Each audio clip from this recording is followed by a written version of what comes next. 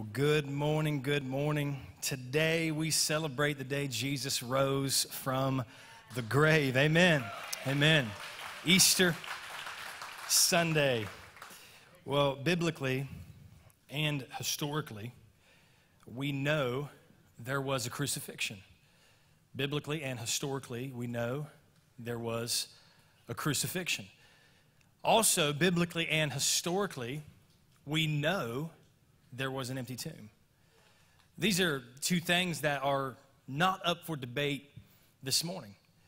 There was a crucifixion of a man by the name of Jesus of Nazareth, and there was an empty tomb. Today, all over the world, Luke 24:6 will be recited. He is not here, he has risen. But today, I have not come to solidify that statement. I have not come to make that statement real in your life, because only faith can do that. I just want to ask a question today and hopefully go on a journey today, and that is, what was Jesus doing if he did rise again?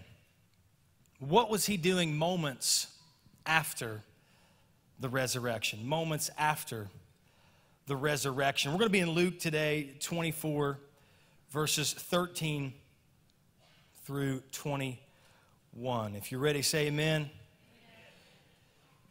This is now that same day, two of them were going to a village called Emmaus, about 7 miles from Jerusalem. They were talking with each other about everything that had happened.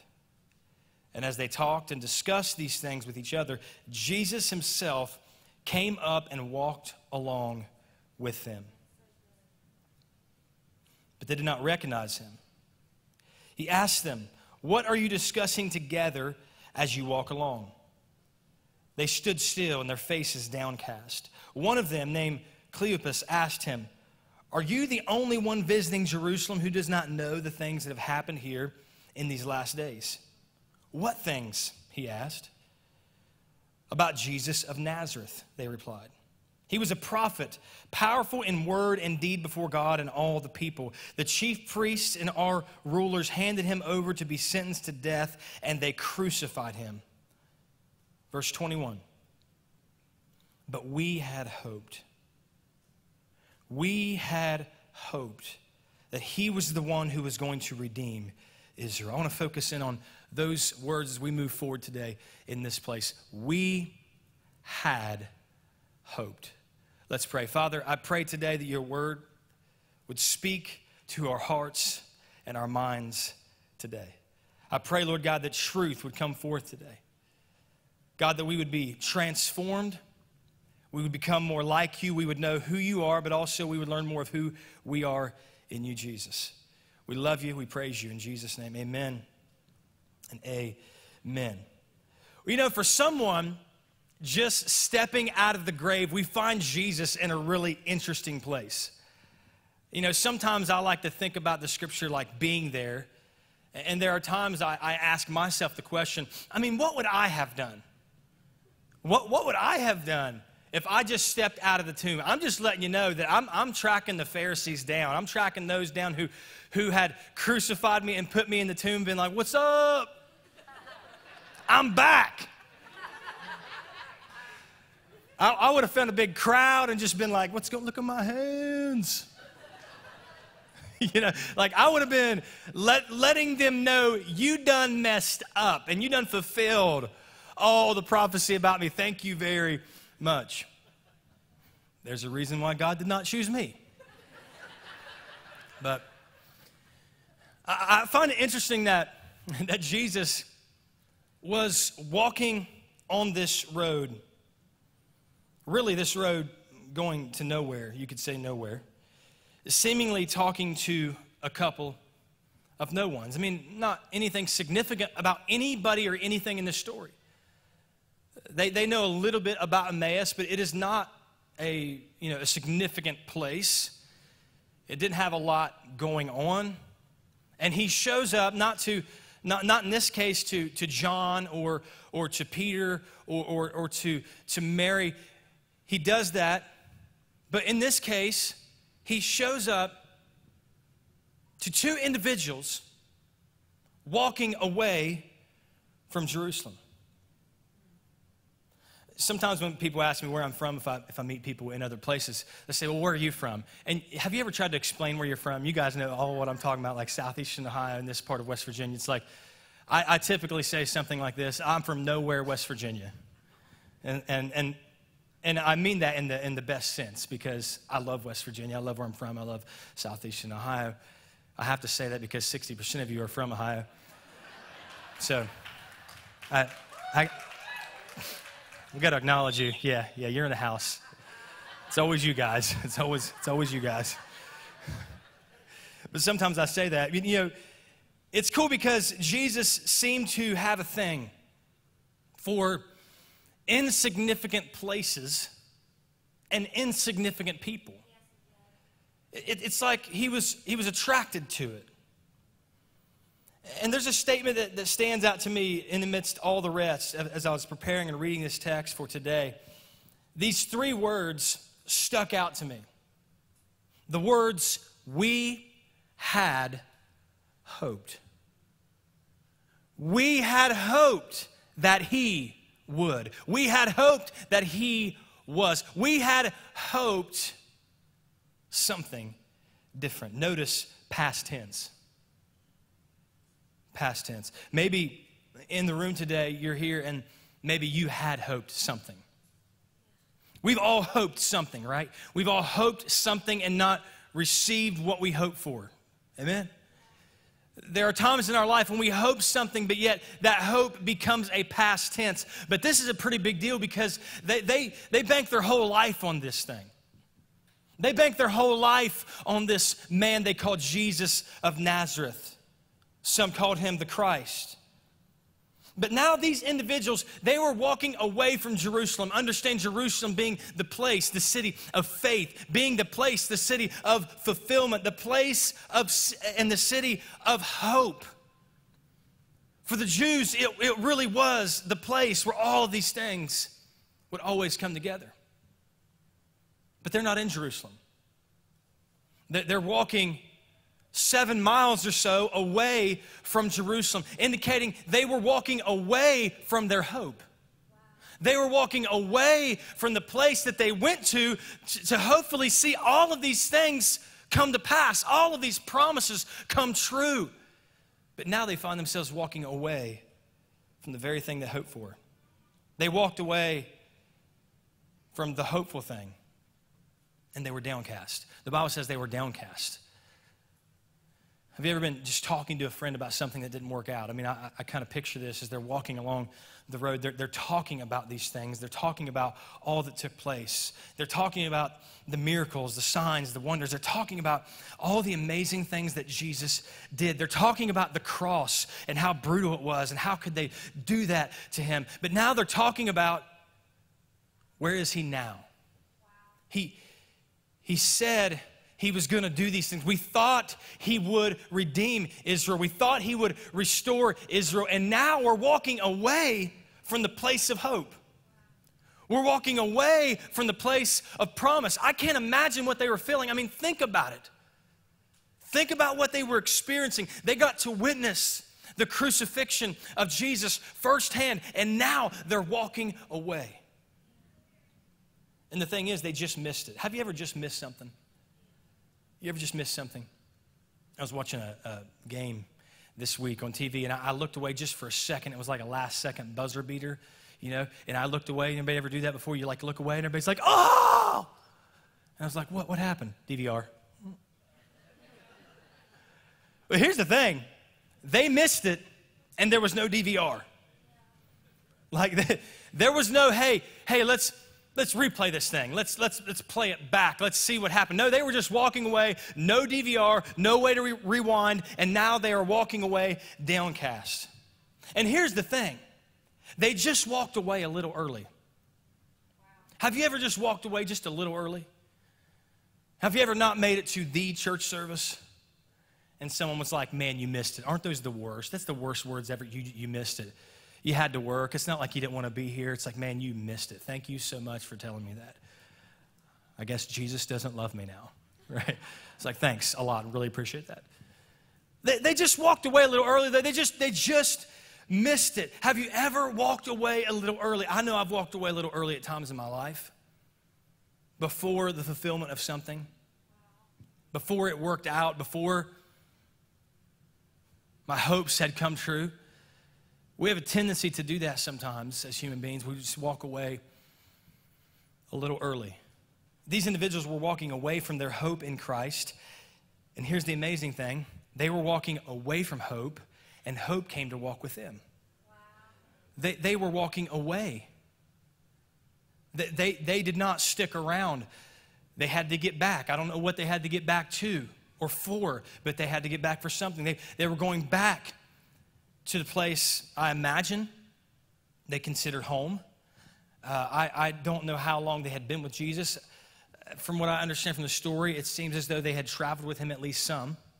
They had traveled with his ministry. They understood what he was there to do. The story tells me that because, we're going to find later that they actually have a relationship with the other disciples. So it just kind of tells me that they knew enough to know. They knew enough to know that even Jesus talked about dying and rising again. But they walked away a little early. They lost hope. But here's what I love. Hope found them. And I want to encourage you with that today. Hope can find you. Hope found them, and hope can find you. We say, I once was lost, but now I'm found. You can't find yourself.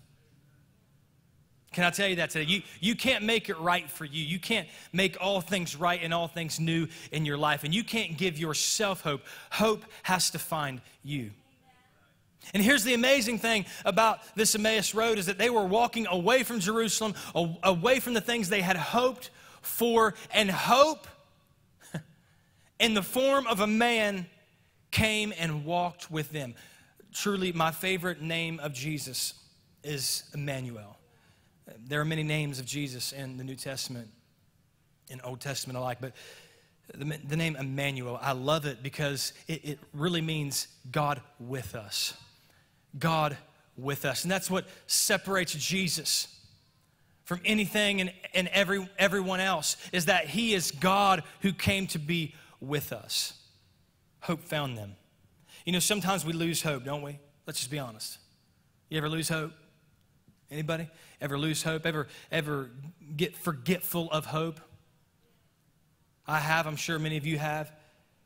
Have you ever covered up hope with distraction? We can lose hope in a lot of different ways. Sometimes we just get distracted with the things of this life. I think this season that we've been in has been one of a distracting season, and sometimes hope can get covered up, can it? And sometimes hope can be misplaced and misdirected. Let's say it this way. Sometimes our hope can be in the wrong things. Sometimes our hope can be in the temporary and not the eternal. But Jesus came to bring life to us eternally and not simply in a temporary way. They lost hope, but hope found them. I wonder if hope is possibly finding someone today. You didn't plan on it. You just thought you would come.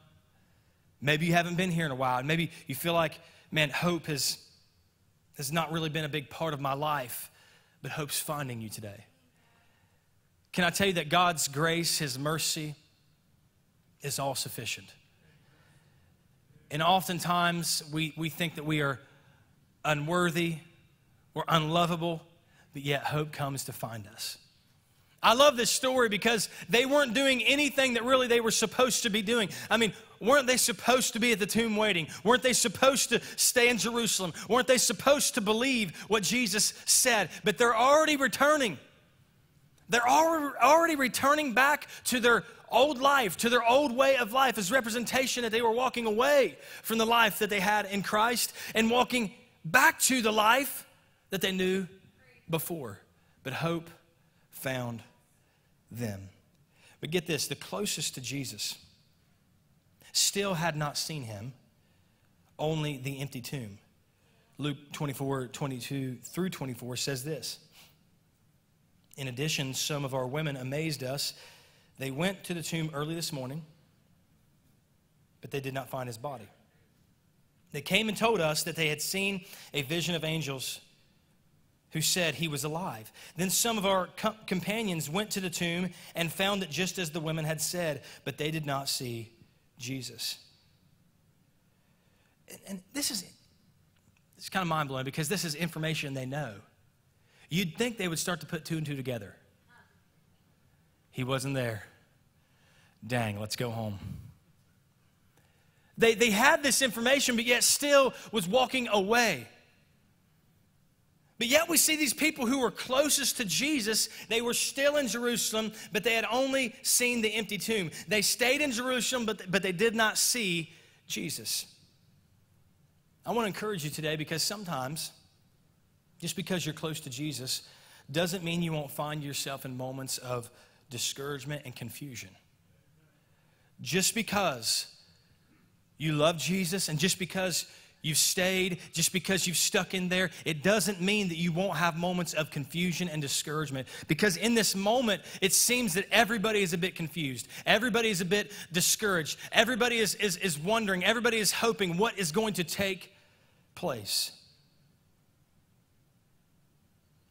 I'd like to think that sometimes you feel like you're walking on an Emmaus road yourself. You're walking away from the things you hope for. It didn't work out the way I thought it was going to work out.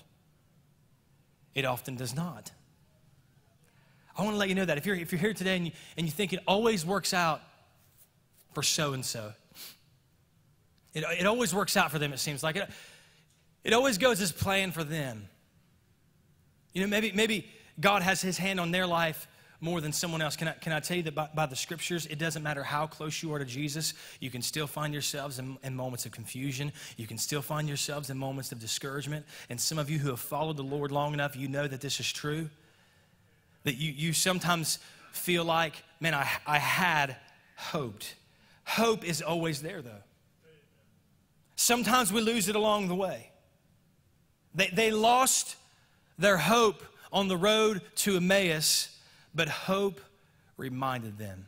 So hope found them, and hope reminded them. Has hope ever reminded you? Believer, has hope ever reminded you? Have you ever received something from the Lord just at the moment that you needed it? Maybe it was through a song on the radio. Maybe it was through a church service. Maybe it was through a message or preaching, a teaching. Maybe it was through a relationship that you have. Maybe it was a dinner with a friend, and hope reminded you.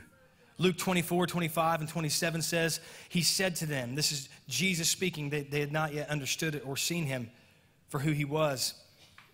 He said to them, how foolish you are, how slow to believe all that the prophets have spoken. Did not the Messiah have to suffer these things and then enter his glory? And beginning with Moses and all the prophets, he explained to them what was said in all the scriptures concerning himself. Now get this. Two seemingly insignificant people walking to an insignificant place, talking to a disguised Savior of the world, now reminding them of all that the Scripture says. From Moses, the prophets, the law, he goes through this. They have 7 miles to talk about it. I'm not sure how fast they were walking. I'm sure with their sandals, not real fast. But they had 7 miles to discuss the scriptures. And Jesus is unpacking scripture to them. Jesus is revealing scripture to them and encouraging them. What is he doing? He's reminding them. Hope came to remind them of who he was as they were returning to the life that they lived before. Can I tell you, we can't understand the grace and the mercy of God. We cannot understand his kindness. We can't understand his forgiveness. Most of us would have said, peace, keep walking. You're going to leave me? Then go ahead and go on. No, Jesus, for a moment, leaves those who was closest to him to find those who are walking further away from him. This reveals the character. It reveals the nature. It reveals the heartbeat of Jesus Christ. Hope reminded them so that ultimately they would return. Luke 24, 28 through 35. Let's read the rest of the story here. It says, as they approached the village to which they were going, Jesus continued on as if he were going further. But they urged him strongly, stay with us, for it is nearly evening. The day is almost over. So he went home to stay with them. And when they were at the table with him, he took bread, he gave thanks, he broke it, and he gave it to them. And then their eyes were opened, and they recognized him. They recognized Jesus in the breaking of the bread. And he disappeared from their sight. They asked each other, were not our hearts burning within us while he talked with us on the road and opened the scripture to us? They got up. Check out what they did. They got up and they returned at once to Jerusalem.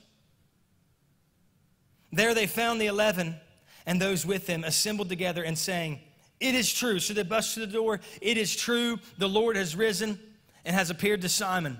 Then the two told what happened on the way and how Jesus was recognized by them when he broke the bread. So now we see these two, again, seemingly insignificant people, go to meet up with the disciples to confirm with each other that he now has risen. The thing that we had hoped for actually happened. The Bible says they got up at once. Hope not only reminded them, but hope restored them. Hope restored them. Can I tell you today that hope can restore you?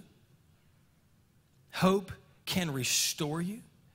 I realize that every Sunday when I get up to speak, I'm speaking to a room full of different people with different situations and different circumstances. I would never try to assume anything, but I would say this, that in a room this size with this many people, somebody today needs hope restored. Somebody is hoping reluctantly today, but hope needs to be restored in your life. For some today, maybe you need to be found by hope. You've never even known what hope is. You've never walked with Jesus. You've never understood his grace or his mercy. Can I tell you today that if he found two people that were walking away from the promise, two people that were walking away from their hope, away from their faith, away from their trust in Jesus, and he walks and finds them, he can find you where you are?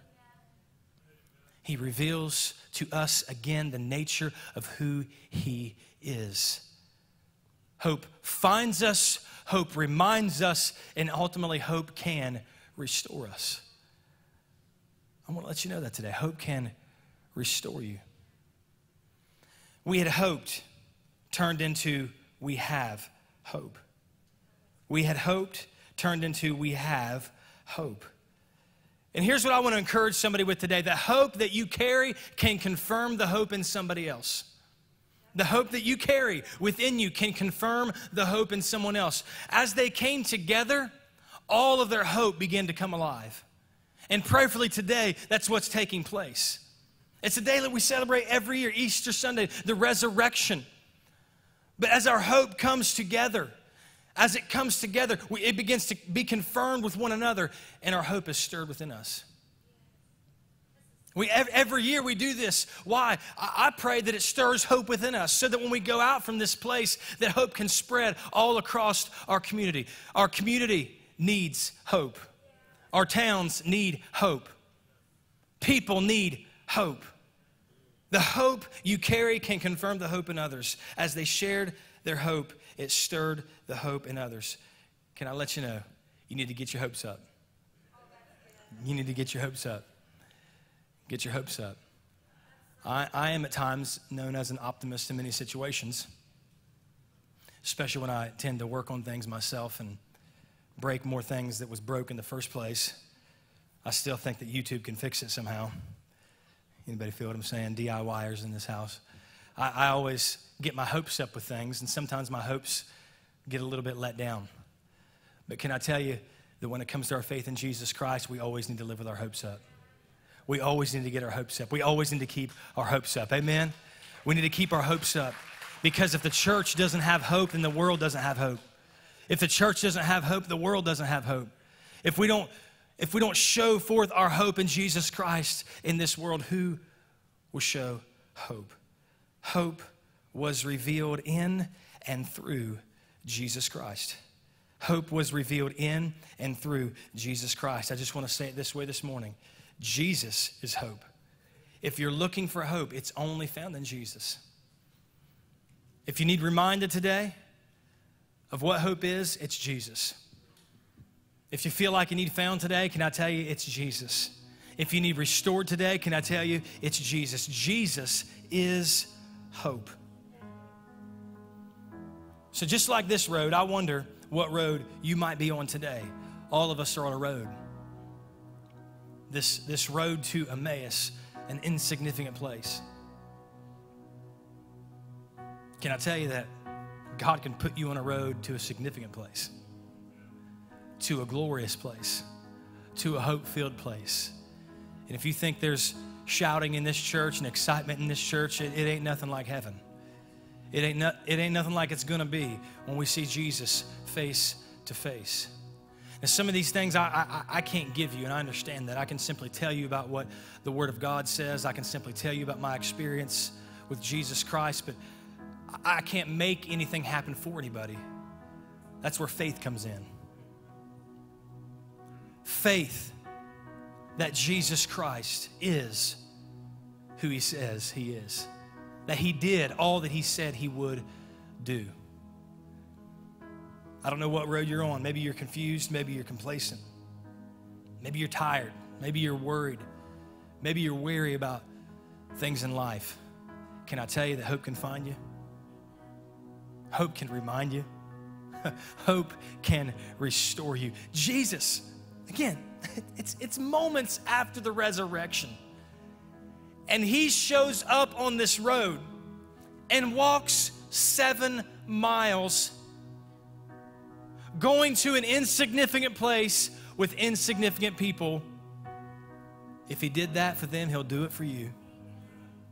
He just wanted to show you in that story, it don't matter who you are, it don't matter where you're from. Hope can find you. Hope can remind you. Hope can restore you. Let hope find you today.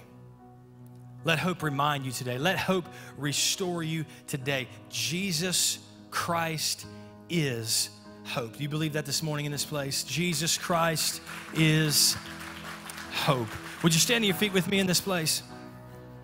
I love this story. And you know, on Easter, as someone who speaks God's word, it's like, man, it's Easter. I know that the place is going to be packed, and you want to share something of significant value. But this story, I just felt like it had to be shared today. 2 insignificant people walking to an insignificant place. Hope shows up. Prayerfully today, something about the character, the nature, and the heart of Jesus Christ has been revealed to us. Why did He came? Why did He come? He came to save that which was lost. He came to remind us of His love, of His grace, of His mercy. He came to restore humanity. And today He wants to do those very same things in your life. I believe that because the Bible says so. It's not by my authority, but it is by the authority of the Word of God. If you're here today, you don't know Jesus, let hope find you. That's all I got to say. Let hope find you. Surrender to Jesus, your life to Him. Return to a place of hope. If your hope's been covered up by stuff the past year and a half or so in your life, man, let hope remind you. Let hope remind you of who He is. If you came in broken today, let hope restore you. Let hope restore you to the person that God has created you to be. Jesus Christ is hope. I just want to pray a prayer here in a moment and give an opportunity for anyone that does not know Jesus Christ to know Jesus Christ. And this is an entryway into faith, into Christianity. Jesus is the way, the truth, and the life. The Bible says that if you confess with your mouth and you believe in your heart that Jesus is Lord, you will be saved. You say, well, that don't make a whole lot of sense. That's how crazy His grace is. If you simply surrender yourself to Him, He will save you, cleanse you, You are born again, as the Bible says. You are made new. Why? Because it's not based upon your works. It's based upon the work he did for you. Not your deeds, but everything Jesus did for you on the cross and through the resurrection. Would you pray with me today? Church, help me pray. If you're here, you don't know Jesus as Lord and Savior, invite him into your heart, into your life today. Say, Lord Jesus, I know that I need you. I know you came for me. You died on a cross and you rose again. I put my faith in you. I put my trust in you. All my hope is in you. Lead me, guide me, and direct me. In Jesus' name, amen and amen. Can we put our hands together for possibly someone that prayed that prayer today, whether here, whether online? Listen, it's the greatest decision that you'll ever make, but it's not the last decision you'll ever make. Continue to put one foot in front of the other in your faith and trust in Jesus Christ. That's the most important thing. Sometimes we do that differently. Sometimes we ask people to raise their hands. Here's the thing. It's not the way we do it. It's not the way we do it. That's not what saves anyone. Jesus Christ is the only one who saves. But this is just a moment, an opportunity to allow people to put their trust and hope in Jesus. If you prayed that prayer today, make sure you let someone know about it. Make sure you contact us at the church. Make sure you let someone know here in this place before you even leave today. Let them know I prayed and received Jesus Christ as Lord and Savior. At the church, we have a team here called the Fresh Start Team. They're always located up here, my left, your right. If you still have questions, you still might want to pray with someone. They're here to pray with you. They're here to talk with you. They're here to share with you. Even if you want to tell them, hey, I invited Christ to be a part of my life today, just make sure you let someone know, because it's the greatest decision that you will ever make. Can we put our hands together one more time for hope? Jesus Christ. He's good. Come on, he's worthy. He's faithful. We give him praise. We give him honor. We give him glory. Let me pray a prayer blessing for you. Father, we thank you so much for your people. Thank you so much for each and every one that's come and gathered together in this house today. I pray blessing upon them, Lord God. I pray bless them, keep them. May your face shine upon them. Be gracious unto them, Lord God, and give them peace. May they walk and be the light in this world. May they be the hope of the earth, because you are in them. In Jesus' name we pray. Amen and amen.